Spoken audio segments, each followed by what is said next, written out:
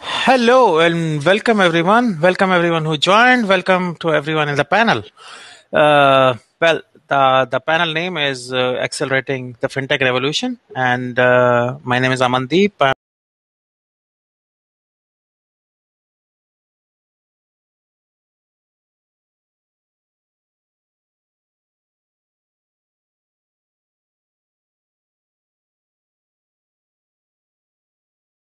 You can ask for. Uh, the theme of this panel is basically what has happened in fintech space with specifically the year of coronavirus.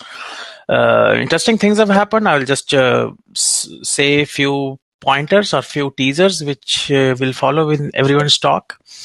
So some of the interesting things was like, for example, PayPal reporting in May last year that the fastest growing segment with that it's 50-year-old plus. Cherie, I think, might cover that part that you could buy now an insurance with a video call, not requiring a physical inspection. We have never heard of these things before, but it has been happening. On a regulatory space, there's a lot of tiff going on between, especially in Europe, I can say, what is an outsourcing? Using a cloud provider is an outsourcing. Yes, it is. So how to go through it? How to use the best of the tech part of fintech to have the adoption faster and to comply with everything going on, and something around crypto space and DeFi. I think Maryanne will be the first speaker also covering that. Yeah, this is more or less where we are heading to.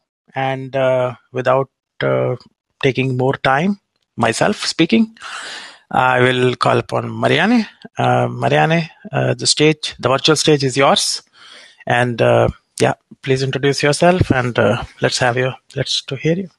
Sure. Good evening and good late night to some of you. My name is Maryanne Morrow, and I'm the CEO and founder of Ninth Gear. And I'm so pleased to present to you from Silicon Valley, where half of this panel is from. We're a new startup at Ninth Gear, and you probably have never heard of us, but we use both distributed ledger as well as AI in our tech stack. And what we do is move currencies around the world, euros to dollars to yen, and instead of it taking 48 hours, we do it in seconds. And for those capital markets folks in the room, which I think some of us are, especially on the panel, Ninth Gear offers an innovative engine powering FX trades with intraday lending and the benefits of payment versus payment, PVP settlement. My background is over 25 years in institutional finance and capital markets with two successful fintech exits, one to S&P and the other to BNP Paribas Asset Management. And I've assembled a team of veterans with experience from the largest financial institutions to tackle this problem. And why is it important? It's because $6.6 trillion per day changes hands in the FX market. And while the world has really changed in 2020, the arcane area of capital markets, of foreign exchange, it hasn't changed much since 1973. 1973 is like 50 years ago. And for many years, I've wondered, why does it take so long to settle? Being out here in Silicon Valley for over a decade now, that moves me into action. I no longer think why, but what do we do to really fix this problem? So most of us live in a world and work in a digital first environment, and the back office of finance is not that way. It's analog, not digital. And bottom line, I can use my phone here where I'm timing how many seconds I'm talking here. I can send $20 to Amandeep through Venmo or Revolut through this device, and he's going to get it in seconds. But it still takes 48 hours to do it on an institutional level. So I believe that COVID-19, as extraordinarily difficult and horrific as it has been, is not only a catalyst for change, but it's an accelerant. And business as usual is no more. New technologies have to be at the forefront. And if you had asked banks as we rolled into 2020 if their teams would be working from home, they would have said absolutely not. One of my clients was the only person working in a 60-story office building for a few weeks because his bank was just not ready for this global pandemic, and he had to make sure that the lights were on. It was him and the security guards. Nobody would have predicted a year like the one we experienced. So we see this clear unfolding of opportunities across the markets. I don't believe that the full extent of the pandemic has been priced into the credit markets. I think we're only seeing the tip of the iceberg with regard to distressed opportunities. So firms must innovate and really embrace this shift to modernize end-to-end processes because the world's changed and we're not going back. So there's this clear need for this modernization of markets.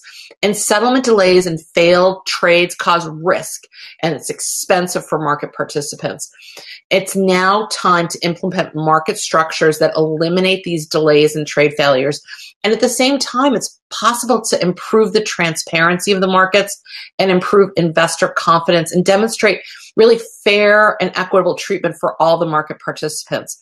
So we've developed technology for that modernization. And we use distributed ledger technology along with a couple of other things so that we can trade in seconds, not days, and we eliminate the trading risk and failed trades. So the recent trouble in equities with trading halts would not be repeated in the world of same-day settlement. So we believe that now is the time to invest in really just a substantial campaign to implement this execution of modern technologies. Real-time gross settlement is possible, and I believe that settlement risk is just unnecessary. And while still quite nascent, it's apparent that when harnessed correctly, distributed ledger technology will eliminate the dodgy plumbing that still powers the back office of financial institutions, moving us from analog into digital. So let me end with the remarks about DeFi. As the internet has unleashed data and information, blockchain is really a protocol for trust. And however, we're still in the early days, and it's going to be some time before these digital native assets completely remove the middleman and are mainstream because they aren't really all that fungible to the point where we can use them easily, but it's going to happen. So we keep our eye on the 70 or so central bank projects, and it's an incredible time, an exciting time to be in FinTech. That's incredible. Yeah, indeed, exciting times. Well, a lot of complaints I do have on money movements, especially from Europe to US. We'll get there, but I think I'll keep some of those questions for later. Let's have a next speaker. John, you're the next. Yeah, please, John, please introduce yourself and let's hear from you. Hello, everybody. I'm John Soberg. I'm a managing partner at MS&AD Ventures. I do early stage investing into startups around the world in FinTech primarily. My fund is backed by one of the largest insurance companies in the world that's based in Japan. But we focus on anything that could relate to insurance. And then I've been doing early stage investing in FinTech for almost 12 years now, about 120 investments around the world. So it's an exciting time, as everybody's been saying, and I'm looking forward to having a good.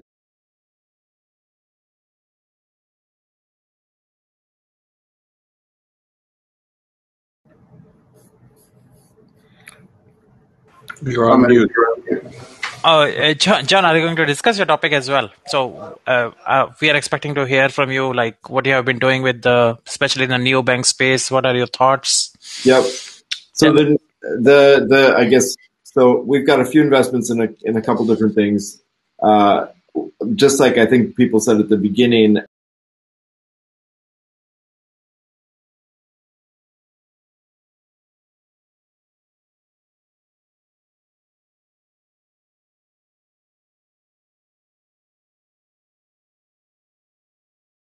In Europe also, and we've looked at a couple in other places.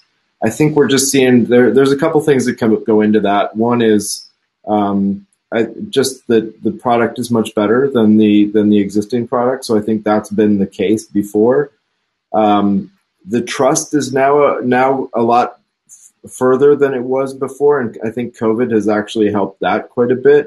I think people, it's kind of funny because, it always used to be, well, you wouldn't move your money from your bank, but then now most people are doing that and they're not so unhappy with it. And in general, they actually are quite happy with it. So why do I need to go to the ATM when I can use my phone for this? So we're seeing that, and that I think is a big deal. And then just patterns. I think people are starting to think much more about why do I need to go here to do this the way I used to, or the settlement conversation is a good one, but you can kind of apply that to just about everything. And we're seeing it in insurance, we're seeing it in neobanks. I think, like I said, the neobanks are kind of leading, although I've got a couple of insurance companies in the portfolio that have gone kind of crazy on the valuations this year too. So I guess it's a pretty exciting time across the board. There was a time when we used to say about banks acquiring fintechs, like the fintech valuations, especially the neobank valuations, have gone through roof this year. It might be the opposite pretty soon, right? The neobanks will buy the balance sheets so that they have it. I don't know. We'll see. Well, it's already started with Lending Club and SoFi. Yep. Wow. I was refraining from making that statement, but yes, I was ready to hear that. All right. Yes, we'll come back with some more questions, especially I think around valuations. Jagdeep, next is you. Like you are in the payment space from beginning to the end. So please enlighten us. Yeah, so I don't know about lightning, but I've been in payments for about 20 years at this point. I started out of college with Visa, working on mobile payments back in 1999. So I currently lead the strategic alliances function at NMI. NMI is a 20-year-old startup backed by Francisco Partners. We're a white label omni-channel payment gateway that enables transformation in-app and in platforms. So we allow platforms to embed payments as a core feature of the platform and offer it to those that are, writing or reselling the product. I think FinTech has been a booming field for years, right? So business research had said FinTech landscape would grow to like 309 billion, annual growth rate of 24% through 2022. And that was all before COVID hit. And then COVID has been like wreaking havoc on some industries, but it's been great for payment and e-commerce, especially at the expense of physical retail. But the e-commerce has been growing at amazing rates, and NMI and others in this space like Stripe and Square have been on the sort of the beneficiary side of this. So like just for some numbers, right? In consumers spent about 861 billion with US retailers in 2020. That was up 4% from last year in 2019. The online spending represented about 21.3% of total retail last year compared to 15% the year prior.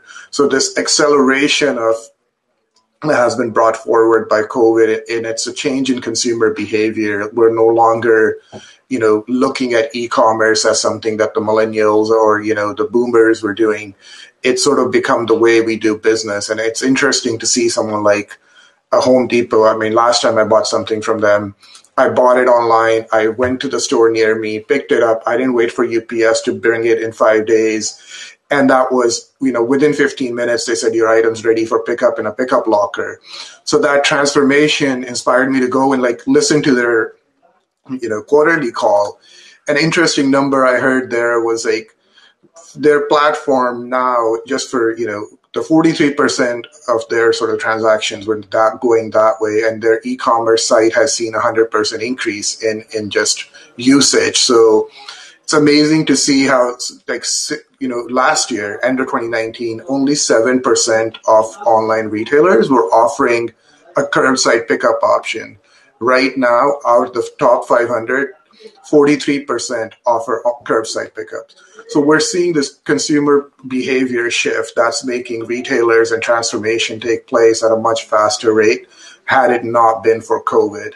So in 2020, $1 out of every 5 was spent in online orders. So there's this acceleration taking place, and I don't think there's elasticity that we're going to go back to the old way of doing things. This is going to become the new normal. I think the other topic I wanted to just hit on was open banking. That's another sort of FinTech area that's not so much in US, but outside of US, open banking has been a huge shift, right? And it's a little different than neobanks. It's the idea that every bank has a set of APIs and you can go on top of them and build apps. We saw that with BSD2. We saw that with UPI in India. And it's been a transformational user experience where banks are just deposit holding institutions on the back end. The user experience, the one who enrolls, controls type of experience is all being delivered by a startup. So we see that in India with a Paytm, with a PhonePe, and that's an amazing transformation to see, and especially serving the underbanked and the unbanked segments, where a payment bank like Airtel is now getting into, which is a telco, getting into the payment business. So I think the transformation in FinTech has just been accelerated by COVID, and it's just going to continue from here. I'll wait there for next round. Thanks. Yeah, the second part, open banking, is particularly of interest as well. Like a lot of apps are getting developed and getting mainstream. We'll come back to that. We'll come back with more questions. And next we have Cherie coming from Singapore. What's happening in insurance space? Yes. Thank you. And it's a pleasure to be with everyone today. I'm Cherie. I'm the founder and CEO of Plannerbee. We're based in Singapore. We are an insurtech startup focused on Asia. My experience is in financial planning, and it's been in the traditional platform for more than 12 years. I started Plannerbee in 2019, and we had launched only in 2020 in the middle of the pandemic. So our focus is to transform how financial planning is done. It's interesting how insurance had been invented sometime in the 1300s, and the way it's been distributed and underwritten has not changed that much. It's quite sad, but COVID has pushed in this area for insurance company to look at changes, to move faster with the demands. Before COVID, I would say that consumers were looking for more changes from these financial institutions, but they have a much larger voice and power to stay put and not make changes to the ancient ways that they do things. We've since seen that change in the industry, at least for where I am from in Asia. Plannerbee, basically what we do is we consolidate finances into an app, and this includes a person's banking data, for example, their e-wallets, their banking transactions, and their insurance policies. This is extremely important because for a lot of people, when they buy an insurance document, insurance policy, they have no idea what they're buying in about 24 hours. And if they try to buy something, they actually, they go a lot on a trust from the salesperson. And this is because financial literacy is quite low in the region. It's as low as 1% in Vietnam and 3% in Malaysia, in comparison to 12% in UK and the US. So distribution of such insurance products should be changed. I'll talk a little bit more about that in a bit. The idea is that for underwriting to be done, someone has to verify that the person insured is alive. And for the longest time, I mentioned to Amandeep that the only way to verify is to be physically in one space. And video calls were already available for more than 10 years, but no one has actually decided to use that as a way of verification. Singapore has developed a national ID system called SingPass. And very recently, you could use your phone to verify through the app that you are alive and you are indeed that person. But prior to this, the only way to verify is physically in the same spot in the same country. So across boundaries, purchase, even from one state to the other, it's not possible in the region. And this is very sad for places like Philippines, where transportation is a huge problem. It's a huge barrier. And it makes insurance and other financial products very inaccessible. So we're here to change how things are being done, how policies are being distributed, how financial planning can be done to increase financial literacy, to ensure that it is a sustainable ecosystem for both the growing markets and the developed markets. Yeah, so that's all for me today. For this bit, I'll throw the mic back to Amandeep. Yeah, thanks, Cherie. I think we'll come back to that on basically what's the path for sustainable growth in insurance sector, ASEAN region, US, all put together. And next we have Colin. Colin, would you Thanks, Amandeep. It's a pleasure to be with you tonight, and I know it's late in the morning in Copenhagen, so appreciate you moderating this in the middle of the night. I am the founder and CEO of Varo Bank, and Varo is somewhat unique in the U.S. banking system in that we're the first and only FinTech to become a fully licensed OCC national bank. And I think what really makes us different is we are all digital. We're very mission driven, and I'm going to spend a little bit of time talking about some of the broader societal problems that we're trying to solve. We're FDIC insured, we're a direct member of the Fed, part of the payments network system in the US. And we're really using our data and technology to design a modern banking experience to help millions of consumers kind of move ahead in their financial lives. And the first question I often get asked is, well, why do you have to be a bank? And Jagdeep said, look, there's all these modern fintechs that can sort of do their thing on the front end, and you can have a commodity-like bank on the back end. Well, I guess I was a practitioner in the banking system for 25 years before founding Varo. And, I guess Varo was very much kind of a culmination of many years, but also the insight that the system has largely been designed for the haves, and the have-nots are really very much left to their own resources, particularly in the U.S., where the economics are just not working for the banks. There's no economic incentive to serve what sadly is the majority of people in the United States right now that are sort of struggling to kind of get to the next paycheck. And so why be a bank? Because first, I think that it gives you a level of legitimacy and credibility that is hard to have when you're kind of operating around the system. It also provides the economics to be able to put a lot more into your product value. And by that, we're not sharing our economics with a bank partner. We've been able to develop a very modern technology stack from the ground up, which gives us, and I started the company with a partnership with a sponsor bank. So probably know the economics of the before and after better than many. And the fact that I started in financial services, I know the economics of the before.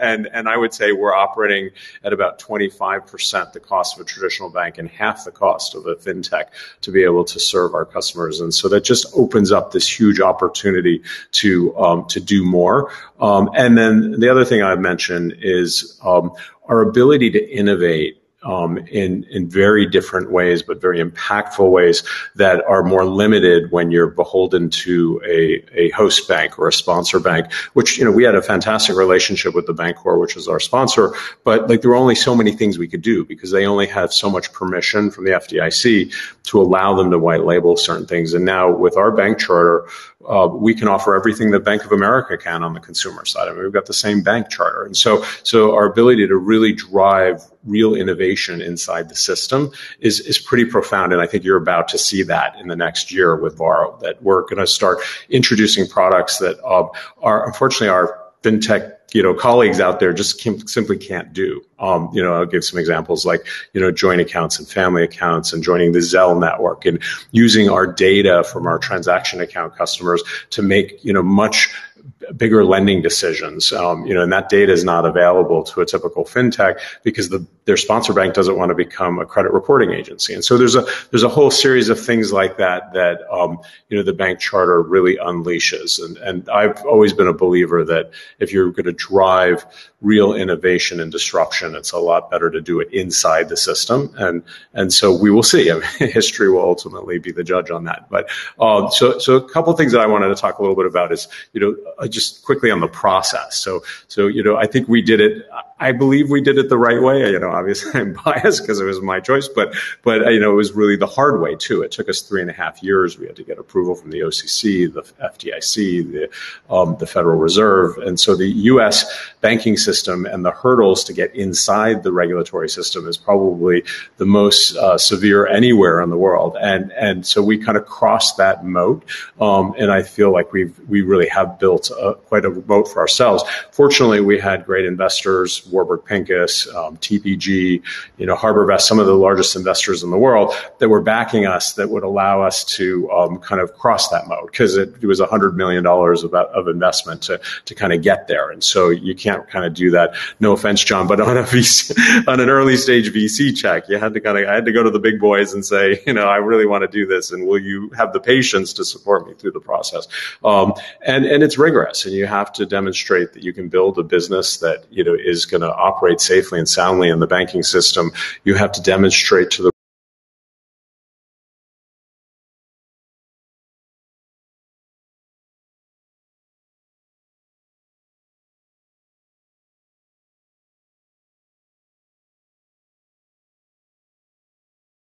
that have really deep expertise and understand how to operate through different cycles and understand the various aspects of safely running a national bank. And so that was a little bit of kind of what went into it. And so, but now that we're on the other side, we've built a really exciting tech stack that, on the front end, we have our client layers that we're using micro front end technology. We have an orchestration layer, GraphQL, that allows us to keep the front end very light. We have microservices. We're using Google technology on the microservices. We're coding in Kotlin, which is a pretty advanced modern technology. We use Kafka into our data lake. And so we're working with AWS and SageWorks on the AI and ML. And so we've built a really modern, agile.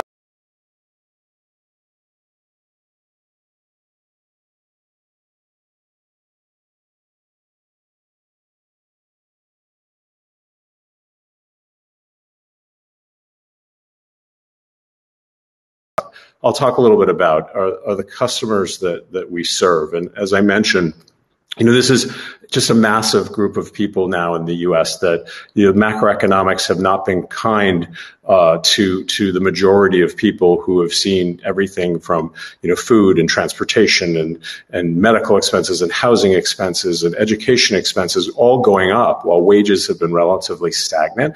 And so you've got a group of what I would say probably around 180 million people in this country that are kind of trying to just kind of make ends meet. They still want to try to get basic savings. They want to access credit, but it's getting harder.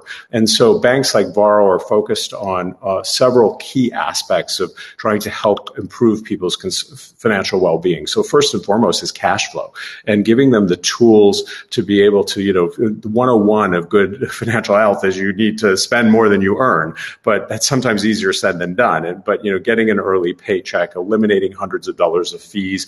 We give instant cash advances to help people bridge to the next paycheck. We give them access to gig work. So there's a lot of things that we're doing in our app to just help people sort of manage and smooth out that cash flow, and some other tools to help them there.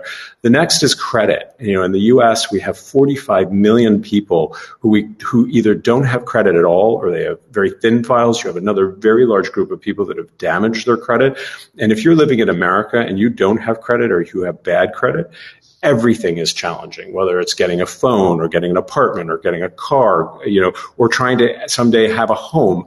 And so we're providing tools to help people build credit, to help people start to access affordable credit. We just launched a product called Varo Believe, which is a really innovative new product to help people without any upfront deposits, without any fees, start to build their credit rating. I mean, we've had just an overwhelming response to that just in the first couple of weeks since we announced that.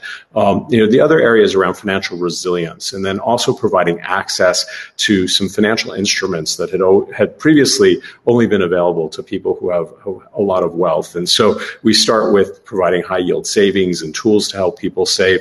And down the road, we'll be looking at, Maryanne, we should talk, around how we provide sort of investment options and crypto and other things that may not have been widely available to mass market consumers. So I know I'm probably running over my time, but just wanted to give you a few thoughts around what we're doing at Varo, and our mission is to provide financial inclusion and opportunity to all Americans, and we're very excited around the traction that we're getting.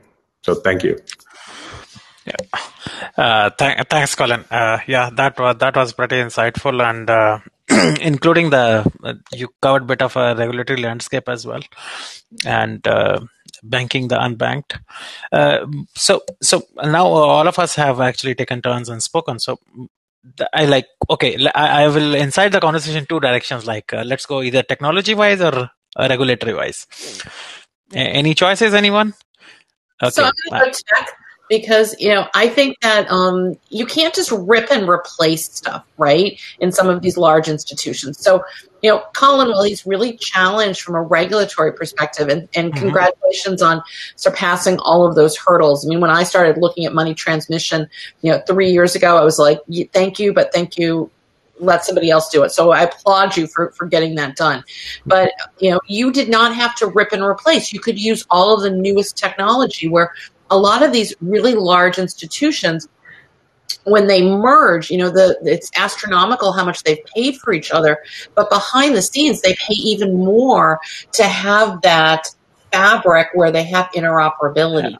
So that's where I think some of these challenges are for a lot of these stodgy institutions. Yeah, incumbents. It's a tough. I mean, I made the decision that a new build was a lot easier than a renovation, and why I left that old world, because it's like mind numbing. I mean, as exhilarating and complicated as it is to build from scratch, it's easier than trying to try to rip out all that old plumbing and build a new business model. Mm-hmm. Yeah. No, I was going to say, when we look at companies, we only look for people who are going to build on a modern tech stack with the ability to pull in data from all over the place. And I'm a big fan of what you're doing, Colin, at Varo. I've been following. I will say everybody starts somewhere. So us early stage guys we play a role before you get to the bigger guys. There you go. Yeah. And I believe some of you would have seen IMF's blog on this is a time for private currencies as well. I'm just posting the link. I think we discussed about this. Any of you have some thoughts on this, or are getting ready to prepare on this direction? We're keeping a close eye on it. I mean, I think that the whole kind of movement towards national currencies is really interesting, and it has all sorts of implications as well for the banking system. In terms of will the Fed be a direct issuer? Will banks issue the currencies? Would those currencies be considered part of funding? In terms of when you think about from a liquidity perspective, so it opens up a lot of really interesting questions. But I feel like we do have to skate towards where the puck is headed. And, I think it's just a matter of time, and you're already seeing adoption around the world. Yeah, and you have to get it right? You don't have to get it fast. You have to get it right. So I think that in the U.S., it's going to be about 5 years. I mean, I speak with Daniel Gorfine, and he's working with Chris Giancarlo on the Digital Dollar Project. Cherie, you are in an area that is way ahead of anybody else. I think the Monetary Authority of Singapore with their Project Ubin is definitely the one to watch. But for us, we want to have both horizontal and vertical interoperability with all of these digital types of projects and central banks, and they're fascinating to watch the how they're evolving. All right. I think it's interesting. Sorry, Amandeep, just one last thing. I think when I was at JP Morgan, we did the JPM coin quite early on, just to see the number of banks that joined that coalition, right, from Canada and US and around the globe. And that's not backed by any regulatory authority, but just the fact that you're JP Morgan and you're now getting into a stable coin to do B2B, you start seeing traction. And that's exciting to see when that happens at a national regulatory bank level. That will definitely get adoption. And I think Denmark is another area where that's going to be pretty soon. Yeah. And Jagdeep, I think that you need both private and public sectors to work together on some of these projects. I don't think that this is going to come out of just one institution. I think we need a fabric of both private and public to work together on these projects. Yep, completely agree. Yeah, I do agree with you, Maryanne, with regards to the public and private sectors working together. And what we see, sadly, in Singapore is it's usually the public sector that has to make the first move before the incumbents would try moving. Even then, they are actually really dreading it. We have a lot of problems trying to integrate with old companies.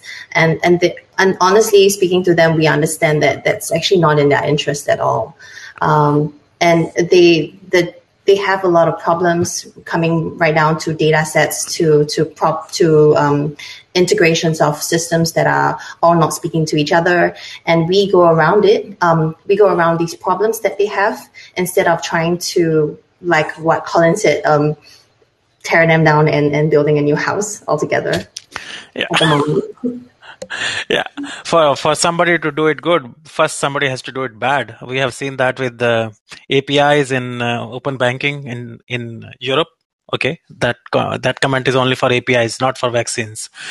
Yeah, so I think technology side, I have some one thing about like the payment space. Like, okay, I live next to Sweden. We have RFID chips common, and people overtrust their governments. So all that is good. Jagdeep, that's a specific question to you. Like, do you see, are we heading in that direction with cashless societies and payments with chips, or like what's the next thing you see in this space happening next? I think chips are already here, right? I mean, we saw chips all the way back in EMV when Europe was using it. Chips are here, and we're going to get to more cryptograms, and those cryptograms could now, like, the interface may change. They may be RF, they may be optical tomorrow, right? So Visa and MasterCard now have QR codes that are dynamically generated with cryptograms inside of it. So the interface is not the issue. I think what's more interesting to me is like, are we going from a centralized to a decentralized mechanism of creating and verifying these and clearing settlements at a faster rate than what we're seeing today and the pricing, obviously, right? The networks have sort of held that pricing. And if we go into an open system, will that pricing become more easier for merchants to accept, especially in our space? Mm-hmm. Yeah. I think that when we see China host the Olympics in 2022, I think everybody's going to come back from that saying, wow, look at how everything is based on QR codes and how easy it is. Now, I'm not talking about how much the government sees on everybody's transactions, because credit card companies know exactly what you buy, right? And they have a lot of information on us. But I'm not saying that that's good or bad. I'm going to leave that for something else. But we're going to see how easy it is to use these types of systems on a world stage. Yes. Just one clarification I'll add is credit card companies know where you buy and what you bought, but they don't know the SKU level data. They would love to get the SKU level data, right? And that's sort of the ultimate, which Google knows more, because every time you buy something, the invoice comes with exact line item and the price to Google in your Gmail, but Visa and MasterCard never get any of it. So I feel like sometimes Google is in a better position because they buy the transaction data from Visa and MasterCard, they match it up with the email that comes with the invoice, and they know exactly what you bought there, and they ask you, how was your experience on your phone? And it's scary, like, how did you know that's the store I was in? Mm-hmm. But we're all okay with that, right? So it's interesting how these pieces come together and how much Google and Apple know versus others. Yes, absolutely. Well, okay, we are actually short of time, and now I have to just take like a one-liner message from you. Where do you think we are headed next? 1 year from now, who goes first? Happy to jump in. Yeah, I mean, I think from my perspective, I do think the awakening has begun in terms of the switch towards digital. I think COVID was a massive accelerant. I think over the next several years, you're going to start to see banks, the digitally native banks, emerging into the ranks of the top banks in the world. Thanks. Maryanne, is it about DeFi? I'm just tempted to ask. Yes, I'm going to say that distributed ledger technology or blockchain is going to have mass institutional adoption in FinTech and in financial institutions as well. Yeah, thanks. John, do we hear from you? I'm going to say we're going to see more blended products across FinTech lines. So I think what Colin's doing at Varo, when you talk about taking different products that are available to certain segments and not to others, and making those widely available. But I think it's bigger than that, because I think you're going to start seeing insurance, finance, asset management all under, all nicely packaged. And so what Cherie's doing is actually close to where we're going when you put it all together in a nice wallet. Yes. Cherie, the word is yours. I think over the next few years, we will see how digital distribution would exceed the rates now. And that would include new products being developed for these easier distribution, perhaps with smart contracts as well, especially for new bank accounts as well as insurance policies that are issued, and claims experience will be better in that sense. Yes, thanks, Cherie. And Jagdeep, the last word is yours. Thanks. I'll just say one thing. I think it will be interesting to see crypto come through on payment and checkout experience with Lightning. So Lightning Network is getting more and more traction. So it'd be good to see that off-chain transaction happening in e-commerce. Yeah, that was wonderful again. All right, we are basically out of time, and we are allowed to continue.